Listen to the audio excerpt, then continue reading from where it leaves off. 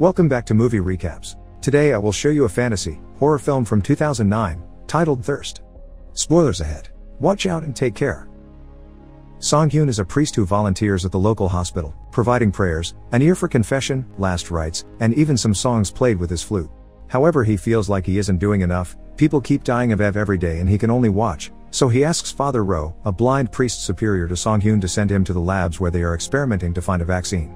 Ro doesn't like the idea. Nobody doesn't know what truly is going on in those laboratories and the Vatican doesn't approve of them, but he gives in after Song-hyun explains how important it is for him. When he arrives at the labs, Song-hyun is told of all the possible horrendous side effects that he may go through while being part of the experiment, but Song-hyun isn't scared and gives his consent to proceed. He spends his days in the labs playing the flute, reading, praying, writing letters, and playing volleyball with the other volunteers. A month later, his body is covered in blisters, and one afternoon, Song-hyun ends up vomiting blood in his room.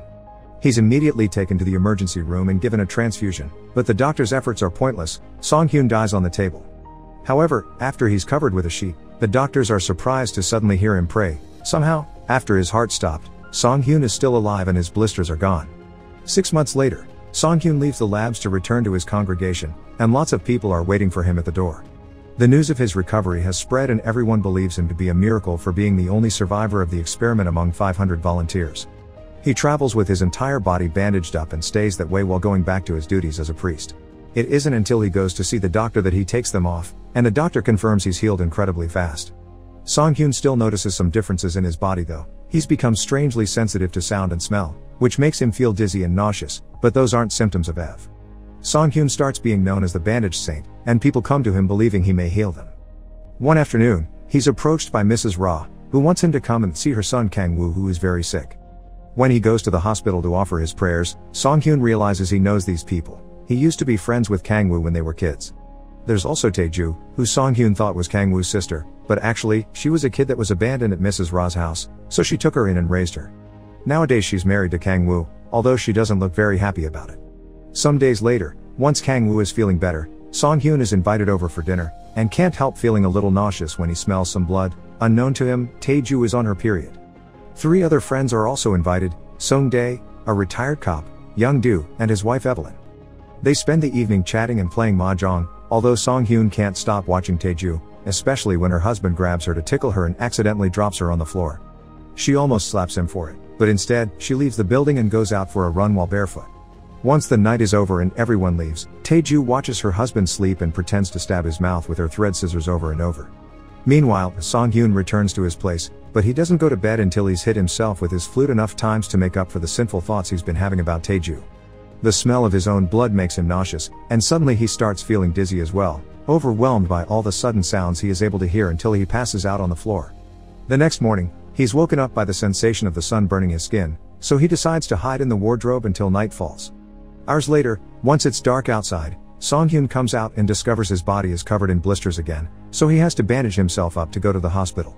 There, he gives his blessings to a dying woman and touches her as he does so, accidentally getting blood on his fingertips that he can't help licking. Not being able to take it anymore, Song-hyun visits a patient that is in a coma next and drinks his blood directly from his foretube. This cures his blisters and allows him to take the bandages off again. It also means he doesn't need his glasses anymore. Scared by what he's becoming, he jumps off the window and lands on top of a car, but he's still alive and unhurt. On his way back home, he comes across Tae-ju, who couldn't sleep and has gone out for another barefoot run. She tries to run away when she sees him, but he quickly catches up with her and picks her up to put her in his shoes. Then he quickly goes away, not wanting to succumb to the temptation of her veins. The next day, Song-hyun has to wait for night to fall again before visiting Father Ro and asking for his advice. He proves he's a vampire now by making a cut on his chest and letting Ro insert his hand to touch his heart, and that cut closes and heals as soon as Ro takes his hand out. Song-hyun doesn't know what to do with these new urges he's going through, and Ro helps him by letting him drink from his arm. Song-hyun begins to go to every mahjong night at Mrs. Ra's house. One evening, when Tae-ju is about to go running barefoot again, Song-hyun stops her, and she takes the chance to give him back his shoes. She explains that she runs to get the feeling of getting away from the hell that is her household and that she's been waiting for him to rescue her since they were kids. Before he can stop himself, Song-hyun kisses her and the two of them get down on the floor to try to reach home base, but they're interrupted by Mrs. Ra, who orders Tae-ju to come back to take care of her husband and slaps her when she takes too long. A couple of days later, Tae-ju begins working as a volunteer at the hospital on Sundays, which is the day Song-hyun works there too. She waits for his mass to be over and together they find a room where the only patient is in a coma, so nobody will find them while they use one of the beds to get to know each other better. After they're done, Tae-ju wants to know how their relationship will progress, so Song-hyun decides she should know the truth now before she makes any decisions, but instead of telling her, he shows her what he is by drinking the comatose patient's blood. Tae-ju freaks out and runs back to her house, but Song-hyun follows her and enters the building through the bathroom window, cornering her there. He promises her that he hasn't killed anybody and says that being a vampire shouldn't be different from having any other kind of illness before picking Tae-ju up to take her away with him into a better life. But when he's about to jump off the window with her in his arms, he accidentally kicks off the toilet lid, getting the attention of Mrs. Ra, so Song-hyun runs away alone before he's discovered. Tae-ju watches him leave and notices how he's capable to break a street light in two with his super strength. The next day, Song-hyun is at the hospital, filling some bottles with the comatose patient's blood when he receives a call from Tae-ju, who wants to know how a person can become a vampire. A few hours later, they meet on the roof of the hospital and Song-hyun proceeds to show her all his powers, like healing himself after drinking blood, breaking a coin in two, and jumping from roof to roof with her in his arms. While carrying her around, Song-hyun notices some wounds on Tae-ju's thighs and assumes Kang-woo is mistreating her, which she confirms. But when she goes back to her place later, Kang-woo is surprised to see these wounds too and expresses his concern for her, thinking it was a patient with mental health issues that attacked her. Meanwhile, Song-hyun visits Father Ro, who tells him he should go back to the lab and ask for a cure. This is sadly impossible because such a long trip would expose Song-hyun to sunlight, so Father Ro asks him to give him some of his blood instead then. He wants to be a vampire to be able to see again before dying, but Song-hyun is so disgusted by this that he decides to renounce his vows and flee from the monastery. Mrs. Ra accepts giving Song-hyun a place to stay and he's given a mattress to put down in the basement, although he quickly replaces it with a wardrobe which he uses as if it was a coffin. Now he and Tae-ju can secretly meet down there more often, and Song-hyun keeps asking Tae-ju to run away with him but Tae-ju refuses because she knows Mrs. Ra will leave the house and her business to her. Kang-woo begins noticing that Tae-ju isn't in bed with him during the night, so Mrs. Ra installs a door fastener on Kang-woo's bedroom and locks the couple there every night. This causes Tae-ju to start stabbing her thighs with her thread scissors while Kang-woo sleeps, and the smell of her blood is enough for Song-hyun to leave the basement and enter her room through the window. He sees her wounds and the scissors on the floor and assumes Kang-woo did it, so he tries to kill him, but Tae-ju stops him.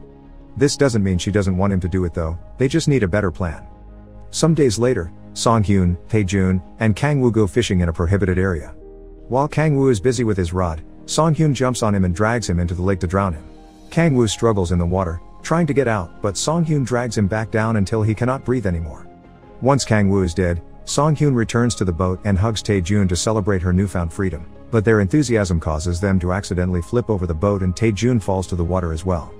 The police and an ambulance arrive shortly afterward, and they take an unconscious Tae-jun away while Song-hyun jumps back into the lake carrying a giant rock that he puts on top of Kang-woo's body after hiding it inside of a sunk cabinet to keep it from floating to the surface.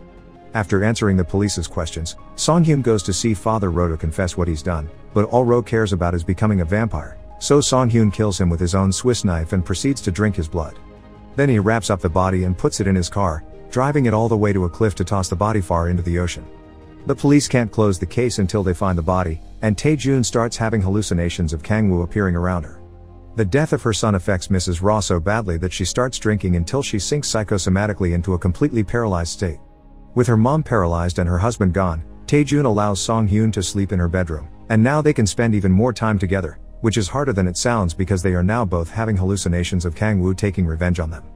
Days pass and Tae-ju keeps taking care of her paralyzed mother, applying her makeup, washing her, and taking her out in her wheelchair so she can have some fresh air and sunshine. One afternoon, Young-do visits her alone because Evelyn is on a trip, and brings Tae-ju some money, claiming no woman should be alone before trying to take advantage of her. Tae-ju kicks him and tries to escape, but Young-do grabs her and forces her to stay and please him. By the time Tae-ju finally gets to leave, night has fallen, and she comes across Song-hyun on the streets, who gets unhappy when he smells Young-do on her body. Some days later, Tae-ju and Song-hyun buy a cake and celebrate Mrs. Ra's birthday. Remembering that her mom never celebrated her birthday, Tae-ju slaps Mrs. Ra, and Song-hyun slaps her in return for disrespecting her mother. Tae-ju wonders who he thinks he is to hit her like that and accidentally lets it slip that Kang-woo had never hurt her, which enrages Song-hyun because that's the only reason why he agreed to kill him. Tae-ju disagrees, and after saying she's sure he would have killed him anyway because of jealousy, she goes to cry to her mother about how scared she is, pretending to be a victim as well. Mrs. Ra may be paralyzed, but she can still move her eyes and hear everything is being said in front of her, so now she knows their little secret. After Taeju accuses him of cursing her family, Song-hyun gets even angrier and hits Taeju, tossing her to the side. Mrs. Ra starts convulsing then, so he gives her CPR until she calms down, and Taeju uses that chance to run into another room. However, it's easy for Song-hyun to catch up with her and capture her, deciding to listen to her pleas and kill her so she can reunite with her husband. Crying over what he did, he hugs Taeju and starts drinking her blood, but when he notices Mrs. Ra watching them, guilt and regret take over him. There's only one thing he can do now: feed Taeju with his own blood and transform her into a vampire too. Now the couple spends the day together inside Song-hyun's wardrobe in the basement and comes out during the night. While Song-hyun keeps himself busy painting the living room completely white to remember sunlight, Taeju prepares Mrs. Ra's meals, one of which ends up having a drop of her blood in it when Taeju accidentally cuts her finger. But one drop is still enough for Mrs. Ra to start moving one of her fingers after eating. The police are still on the case of Kang Woo's death, and one day they call Taeju and Song-hyun to answer some questions while connected to a lie detector. The two of them pretend they're only acquaintances that barely know each other, so when they're done, Song-hyun takes the car and Taeju takes a taxi so they don't raise suspicion. But Taeju can't help herself any longer, so she ditches the cab and calls one of the cops to ask him to pick her up under the excuse she has something to confess. When the officer finds her in the middle of the road, Taeju kills him, takes him to the woods, and drinks his blood before burying him there. When she returns home, Song-hyun tastes the blood on her lips and guesses she's been killing indiscriminately. He tells her off for it, reminding her he's supposed to be bringing blood from donors to feed them both without having to become murderers. As Song-hyun chases her from roof to roof, Taeju tells him she doesn't like his methods. She thinks killing people is more fun and the blood tastes better when drunk directly from the body. When she tries to break up with him, Song-hyun grabs her and drops her on the floor, hurting her while he reminds her she's the only thing he has in this life. He still refuses to let her kill people to drink, however. After a couple of days, blisters begin to appear on Taeju's body and she can't drink donated blood because she vomits it, so Song-hyun decides to call the hospital doctor and ask him to come over for a checkup. This means Taeju feeds on him while Song-hyun tries to ignore the guilt that haunts him, but soon a distraction arrives. It's their friends, who have come over for mahjong night. After hiding the doctor's body, the couple welcomes their friends and together they have a fun night as usual, that is until they make a discovery. Mrs. Ra can say yes or no by blinking. She also shows them she can move her finger and starts pointing at mahjong pieces with letters on them. This together with the blinking allow her to communicate to their friends the truth behind Song-hyun and Taeju. They were the ones that killed Kang Woo. Knowing what's going to happen next and not wanting to see it, Sang-hyo leaves the room as Taeju begins chasing her guests to kill them. However, guilt soon takes over, so he helps Evelyn hide in the closet before trying to stop Taeju, but she chokes him and drops him on the floor before going back to hunting. Sung-dae and Young-do both get killed and Taeju feeds on them until their necks don't drop any more blood. Song-hyun explains to her that this is because their hearts aren't pumping anymore, so she should cut their feet and hang them in the bathtub to let gravity do its thing. While they chat, Evelyn is in the kitchen, tied to a chair, but she manages to drop herself on the floor and grab a knife that fell earlier. After freeing herself, she goes after Taeju and stabs her with the same knife, but this of course does nothing. Song-hyun pretends to feed on it and kill Evelyn while Taeju is looking for a bigger knife so that she won't hurt her. Then he tells Taeju that they need to leave the house before the cops arrive. They get in the car and bring Mrs. Ra with them, only stopping once by the camp of people that believed in the bandage saint so Song-hyun could feed on a woman for real. Then he spends the rest of the night driving while Taeju sleeps, making it to the middle of the countryside right before the sun is about to come out. When Taeju wakes up and notices there's nowhere to hide because she's stuck between an open field and a cliff, she freaks out and begins looking for a method not to die to the sun. She can't drive away because Song-hyun has broken the key, so she tries hiding in the trunk, but Song-hyun tears off the lid and throws it into the ocean. Next, she tries hiding under the car itself, but Song-hyun just moves it away. When she finally gives up, the couple sits together on the hood of the car and wait for the sun to burn them away while Mrs. Ra watches them die from the backseat. Make sure to subscribe and turn on notifications so you can watch more videos like this. Thanks for watching.